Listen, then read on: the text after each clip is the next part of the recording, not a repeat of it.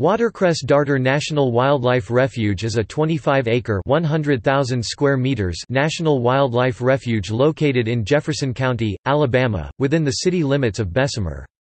Watercress Darter NWR consists of a 0.25-acre (1,000 square meters) pond known as Thomas Spring, which is essential to the survival of the endangered watercress darter.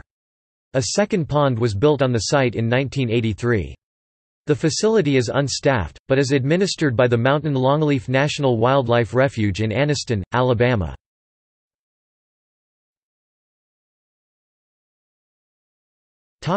Wildlife.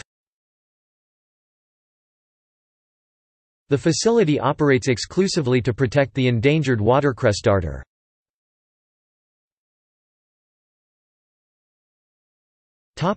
Facilities.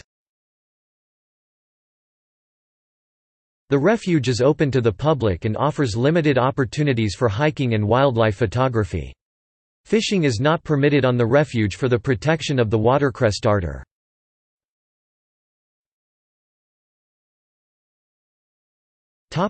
See also: